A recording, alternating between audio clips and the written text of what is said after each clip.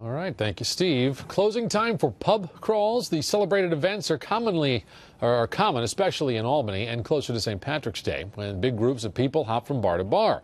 Well, Matt Markham reports they may come to an end if one Manhattan assemblyman has his way. A discussion brewing at the Capitol could kick the keg on a good time. Downstate Assemblyman Micah Kellner says the debauchery around pub crawls impacts quality of life in neighborhoods. Kellner told the New York City radio station, "It's a danger to themselves and the communities it's happening in. Neighborhoods have been inundated." He's proposing legislation that would strip bar owners of the licenses if they were found sponsoring pub crawls. They're organized. There's always somebody to talk to as a leader to control them.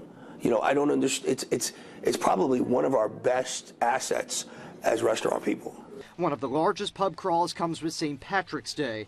A blend of pub crawl and house party comes with kegs and eggs uptown. It turned into a melee before, but bar owners say similar problems don't come with older people bar hopping. The stronger we are as businesses, the values of the properties go up. They understand that. The people around us understand that. Some bar owners say that pub crawls really aren't the problem, especially when you consider that some of the money raised from them actually goes to charity.